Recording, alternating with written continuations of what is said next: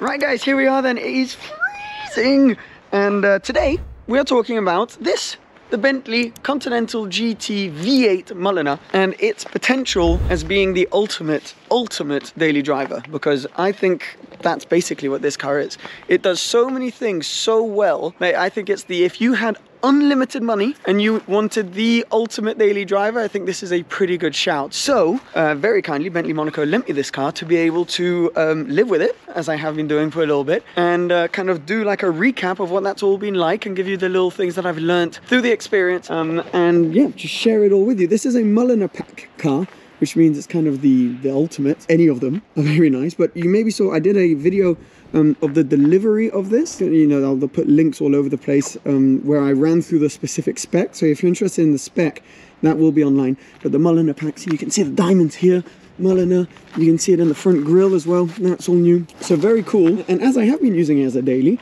it has, you press the B right here to open the boot. It has been getting used quite a bit. So as you can see, there are a few things in here. I've been using the boot loads, and I found out that, so a lot of luxury cars, they'll put like leather in the boot, like Ferrari Lusos or things like that.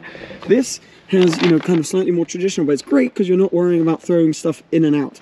It's also the exact size of a set of golf clubs, which is, if you play golf, which I imagine a lot of these people who own these do, that's very useful. It all kind of comes into its own on the interior though. All right guys, so we're hopping into the car. I've got you on my head so that you can see better. Marion's in the car.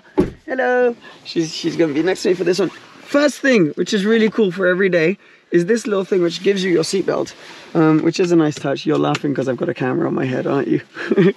Okay, let's get the car started up. This is really nice as well, the way this can flip around and you can have your analog buttons, etc. I mean, it doesn't really affect your daily driving, but awesome. Now, one thing I will show you though, which does really affect the daily driving, is 360 cameras. So you can choose all sorts of different angles, and because the car is pretty massive, it really does help with parking or anything like that. So I've been using this tons and really enjoying it, and the fact that it's a huge screen is awesome too. We'll put that back in this mode. I don't need it because this, I think, looks better.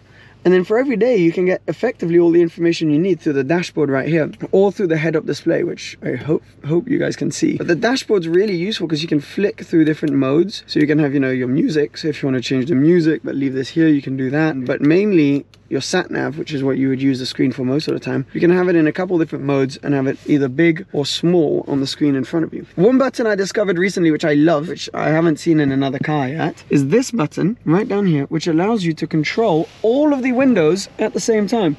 All 4 windows go down at the same time, and there's no pillar here, so it's completely open, which is quite nice. So when you're sat in the back also has its individual window controls. That's quite a nice touch because you don't have any big pillar right there. Let's get driving a little bit, and then I'll talk to you about what it's been like living with this, and then also we're going to try and do a few daily driver kind of activities, fill the boot up, a few things like that. Okay, just wanted to show you this as well, how you can change the ambient lighting. Look how cool this is. See, all these lights around here is divided into 2 different sections. So the bottom down there, that can be in blue, and then the red up here. It looks really nice. Anyways, just made the most of that tunnel to show you. But all in all, here we are in this beautiful Bentley. It is so smooth to drive. We are in comfort mode right now. When you start it, it starts in Bentley mode, which is effectively just normal mode. But there is also a sport mode. But to be honest, it never really makes you want to go into the sport mode, just because it's such like a a wafter kind of car. And if you're driving it as a daily, you basically just want to, yeah, cruise around in it, and it doesn't make you want to drive in a sporty manner. You can do it though. You just flick through here. Then you can also put the gearbox into manual. If we slow down a bit, we can accelerate here. Now here's the V8, so you can hear it a little bit. It is pretty punchy. You can feel it. I can just see your head going back and forth at the back there. But to be honest, I like leaving it just in normal mode, cruising along, putting my analog things here and just cruising. I like having, so I can't decide if I prefer having the sat nav in big or like this. I like having the analog kind of look there, but there's something where you know it's not real, so might as well make the most of having the information as big as you can. But all in all, the few things that in driving it now have really kind of been memorable for me are the silence this car has. So when you're driving along, look, all this road noise, I don't know if you can hear it now that I've opened the window. These double glazed windows, once you close them, just completely lock you away from the outside world. It's pretty crazy. And then the sound system, name sound system, which is I think an option on the standard car but comes with the Mulliner pack, is unbelievable. That's really good. Mix that with the silence, it just means you're completely cocooned in this cockpit of luxury here. The steering wheel, especially in sports mode, the steering is so light, you can really just steer with one finger, but yet it's this sporty feeling thick steering wheel, which is really nice, with this big stitching on the inner part of it, and then the nice thick feeling leather on the outside. It's a really nice combination there. All the buttons you need are pretty accessible. Volume for your sound system, you know, to pick up the phone, heated steering wheel as well, is all accessible right here, and anything for the front screen. This is really useful because when you want to have this kind of pretty display here, you can basically access all the information you need through here, through this little front screen. So yeah, really good. I've got my heated seats on right now. The climate control is really quite easy to use. One thing which is really nice as well is this big sunroof. Gives you a lot of light coming into the cabin.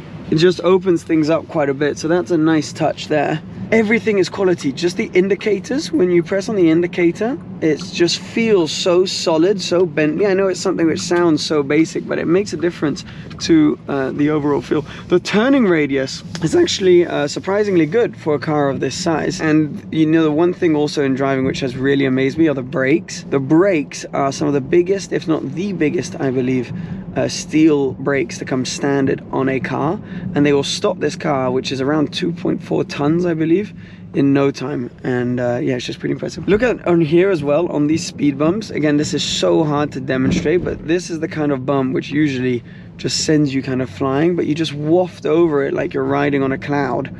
It's so nice. It's really a relaxing experience. Now, the one thing which has taken a lot of getting used to, and I'm not sure you'd ever really get used to, is the size of the car.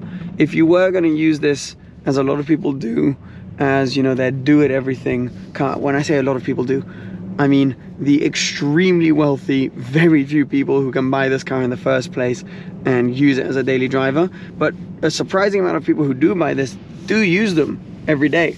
Now, the only thing which I really kind of struggled a little bit with is the size of the car. It is pretty big, and there are a few cars which really kind of shrink around you, like an S-Class or things like that, where it's surprising how even though the car is massive, you don't feel it that much. With this car, it doesn't do that quite so much, to be honest. You do still feel the size. So that has been one thing which I'm still taking some getting used to. But anyways, we're gonna see if we can whack a bunch of things in it right now, use it as a daily driver, try and, you know, do all the daily things you'd be doing with a car. Okay, we've come on to like a little road now. Oh God, here we go. Just to see what it's like navigating around tight little streets. Yeah, the car feels pretty massive, and you can feel when you're like, you know, turning around little roads like this, accelerating and braking, you can feel the weight. Oh God, we've got someone here now. How's this gonna work? Ooh. Okay, so imagine you live on a ow, thank you. Okay, perfect example. Oh no, we've got another one. So yes, conclusion is the car is very big. The cameras come on as soon as you're tight somewhere, but it does help quite a bit. She looked very surprised. Yeah, I forgot I had a camera on my face. Okay, new mission. Can 4 suitcases fit in the Bentley? So imagine we're going on holiday. We need 4 suitcases for some unknown reason. to go on holiday. Is it going to fit? Thumbs up, thumbs down. Thumbs up. Oh, okay, okay. Right, I'm going to give you this. Okay, I think we can try and fit 2 in the rear boot.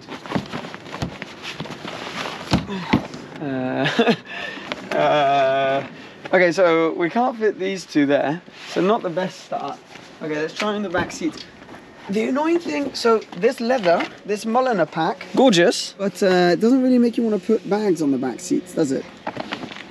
All right, so can't get the things in the back, and then this, you put one bag in the back, but then the seat won't go all the way back, so that doesn't really work. So, I mean, it's still got a lot of space. It's got a lot more space than my Turbo, but for the size of the car, you'd expect to be able to put more stuff in because it is so long. But yeah, I guess the shape, it looks so pretty, not ideal. So we're gonna have to leave a couple bags here, and I'm gonna keep going on with the drive. But there you go, there's a little test you wouldn't do every day. Okay, right. I may be very geeky, but this is pretty good fun. By the way, hello L1. This is, I think, you know what this is? A drawing of my Turbo S, which someone made. Oh, let's see if you know how to open the boot. Yeah, there you go, boss man. Beautiful. Right, now then, I was going to talk to you about these doors. So, normal door, you open it, right? And it kind of swings to like one setting, and you might have another setting here, but anywhere in between, it will just swing shut or swing open. And so you kind of have to get out of the car while like holding the door. It's just not convenient. This will stop in any position that you leave it. And it seems like a tiny thing, but if you're using the car every day, like right now, I arrived, I could open it all the way up until that, leave it, and it won't open anymore. So you can get in and out super easy. And it's honestly just such a cool thing. So you just stop it wherever. And then when you want to close it for full, it's got soft close. So look, you just close it, close perfectly. There we go. It's pretty impressive, right? Yeah, it is. And I managed to park it here, not too bad. We've done every single parking exercise possible. But anyways, thank you for bringing me that. Little daily driving experience, coming to pick up a little package, and I thought I'd talk to you about the doors. Right, let's keep going. All right, let me explain the situation. This is my friend Lucas. Lucas surfs a lot. Lucas does not currently have a car here. So Lucas basically wanted us to see if we could fit the surfboard in there. Actually, what really happened is that I asked him if we could try and fit a surfboard in for the video. He's not going surfing, he just brought his surfboard down for the video. Okay, so we need to see if we can fit that in here, because if you're a surfer and you like Bentleys and you have tons of money, is this the car for you? This is useful consumer advice right here. Wait, would you ever pull up to a beach with a Bentley though? Be How like, hilarious would that be? Just going for my surf session. Practicality to see if it fits. Just to see. Okay, so look, it clearly doesn't fit in the boot. That's not gonna work. Clearly this guy's never surfed before. So you won't buy it, Lucas? It's called Tetris. Bravo, bravo. Très bien. It fits. There's other cars where it doesn't fit in the passenger side. Yeah, so look. Fantastic. It's ready to go. What a practical car. Just stopped here. It is so windy, but look, we've just been filming. There are cameras all over the place, bags all over the place. The boot is completely full, and we got Lucas in the back. Hello. Look at that. You don't have that much extra leg room, but You don't feel like it's that tight though. It's really comfortable though. 3 full-grown adults. Oh, let me get in. I'm not sure about the adults part. Okay, yeah, but full-grown humans. I'm not sure about that about me either. We are in this car in total comfort. Heated seats, which we found out. Oh, let me put it on. When you put the heated seat on, what's really cool is that this is heated as well. Yeah, and the armrest. Yeah, and the armrest over there. Oh, there we go. Obviously you got Apple CarPlay, all that stuff. One thing which has been frustrating me though is the size of the key. If I can find it, it is huge. And I mean, it's very pretty, but it means when you have this in your pocket, you can't put anything else in your pocket. You can't really put your phone in one pocket or your wallet in the other. So slightly annoyingly large key, despite it being very pretty for everyday use. Maybe not the wisest. Right. Driver Seb? Private chauffeur for Charlie in the rear. Not too bad, is it? So we were just stopped, then we bumped into Charlie, who needs to go to lunch. And I was like, I'll take you, I'll drive you. Cancel the taxi. Cancel the taxi. You're done, bruv. And there we go. What kind of Uber rating would you give this car? The car, 5 stars. Yeah. The driver, 1 star. Ba-boom. Touche. Yeah, check for the scratches down the side. Yeah. No, but it is just a waft reveal. It would be better to have, so they make this car in a 4-door version called the Flying Spur. Probably more appropriate for this kind of thing. But for a coupe, how are you feeling back there? mate. Lovely space, comfort. Yeah, you got smooth, everything you need, right? The sound system. Like, yeah, the sound mate, system. Play the song for him. Play the song for him. Ready? Ready? Ready? Listen to this. Bit of Hans Zimmer. Okay, there's something rattling in the door, so that's a bit annoying. Is that build quality? Is that -1 point for build quality? Sorry, Bentley. Could well be. Honestly, this thing, the more I drive it, the more I love it. I'm struggling so hard to floor it. It is so good at everything it wants to do. So relaxing, so complete. Everything you touch is insane quality. And it's one of those where you see it from the outside, you go, oh yeah. But then when you get in it, you understand. Anyways, we're going to drop you at your very fancy restaurant. Lovely. And we are going to go get KFC. Beef bar and KFC. But yeah, you're going to Beef Bar and we're going to go, because we wanted to test out a drive-through, see what that's like. So we're going to KFC. Look, I would trade my Beef Bar for a Bentley, so I think he's getting the good deal out of this. Yeah, to be honest, anyway. we're not doing too bad. We can't complain, can we? All right, sir. Have a lovely dinner. See you. Thank you, mate. Take care. We'll see you. Just text us when you need another ride. I will, mate. 5 stars. Bye-bye. Off we go to KFC. KFC, here we are. And there is a massive traffic jam. Fantastic. What the hell are you doing? Are you preparing yourself for a KFC? Yes, sir. You're in your KFC position. 5 tenders, 10 tenders. 5 chacun. Allez. Bonjour. Alors, on va prendre un bucket avec 10 tenders, s'il vous plaît. En menu? Ouais, c'est tout. Ouais. Ça vous fait 17,40 en prochaine fenêtre. Ok, super. Bonjour. Bonjour. Merci. Merci beaucoup. Whoa. That big boy. It works. It works. Look, It's cup doable. holders. It's doable. It's doable. Did you eat well? It was good? That was perfect. It was pretty nice, right? Okay, now cruising back on the motorway, and this is unbelievable. This car on the motorway, we're in comfort mode right now, is where it just comes into its own. We were playing some classical music, wafting along. You hear nothing. Once you got all the windows all nicely closed up, it is so silent in here. You whack your music on and you're just in your cocoon of luxury. And I think we've pretty much tested it everywhere. On the little roads, on the motorway, we've been through a drive-through. Maybe the only thing that's missing is to properly test out that sport mode on some sort of little road. Should we go do that now quickly? Okay, let's do it.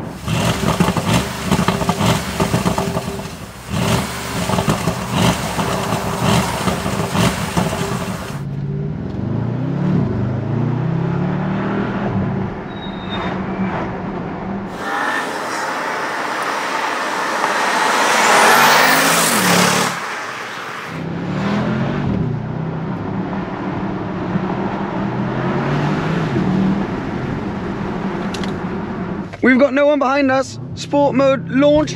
Oh my god. Okay, yep, so it can accelerate. 550 horsepower, 770 Newton meters of torque. It's pretty brutal, but it's not made to be doing this kind of stuff. I mean, it's much more comfortable on the motorway where we were before. However, it has the largest steel brakes of any production car. There is no one behind us. Are you holding on?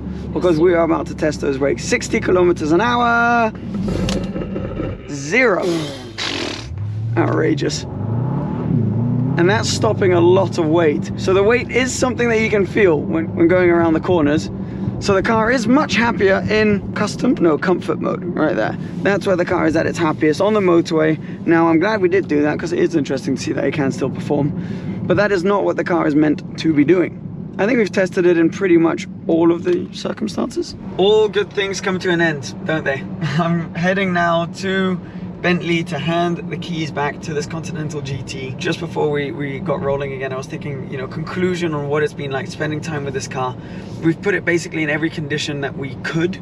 So, you know, driving on small roads, trying to fit bags in, even though we put the most impractical bags in the world in the car. Going on the motorway, you know, small roads, driving faster now on those little roads there. You know, we obviously couldn't take it into the snow or anything like that, even though I'm sure it would do fantastic because it's got four-wheel drive. But this car gives you this feeling of invincibility in it, and it just does everything with ease, and it's unbelievably relaxing. Overall, I'm very, very sad, obviously, to be giving it back. It is such a beautiful car, and I'm so privileged to be able to have experienced it over an extended-ish period of time. Yeah, I feel incredibly lucky. Really enjoyed this car more than I thought I would. You know, I knew obviously it's an incredibly expensive car, you know, that they've put a lot of work into. The first Continental GTs came out 2005, 2004, I reckon. And then, you know, 2018, 19, they came out with the whole new model for the first time, whole new from the ground up. And then this Mulliner pack and the V8 2021 model is just, you know, the latest iteration of it. And all of those years, all of everything they've learned over the time, you can tell that it's come into its fruition with this car. You know, we've mentioned a few slightly weaker points. The fact that the car's really large, so on smaller roads, it's not the easiest. It doesn't shrink around you as much as you would maybe hope. But honestly, are a lot of the people who are going to buy these cars drive on small roads? Probably not. They're probably going to use them on the motorway, or they're probably going to have massive driveways and things like that. So it's not too much of a problem. So yeah, that's a little bit of a non-issue for a lot of people that will be buying these. One of the things that bothers me, but is it really an issue at the end of the day? Like the things like the body roll, you know, when you're driving on a small road, or things like that, which they become kind of irrelevant in this car, because how many times are people actually going to drive them in sport and really kind of go for it? This is a car that you're going to cruise in. You know, if you've got tons of money and you just want a cruiser that's going to relax you, no stress, that looks good, and that just gives you that sensation of quality that I imagine, you know, someone who buys this has all around them in their house, on their boat, in their plane. You find that level of quality in this car as well, and that was the main key point I think that they had to nail, and they absolutely have. So yeah, I've kind of completely fallen for this car. It is a fantastic car. Obviously very expensive, but I think it justifies that. Look at this Bentley, I'm so used to saying Bentley 720S and Turbo S convertible here. Very nice. I really enjoyed this, and I really enjoyed kind of using it for our usual daily activities. And now we're back. I don't want to hand the keys back. I really enjoyed this. I'm just kind of getting completely used to it, but it is time. We have to hand them back. We're back. Look, Bentley Monaco. That's that, guys. I hope you enjoyed it. Let me know if you enjoy this kind of video. It was really fun kind of getting to know the car a bit more than just a quick test drive.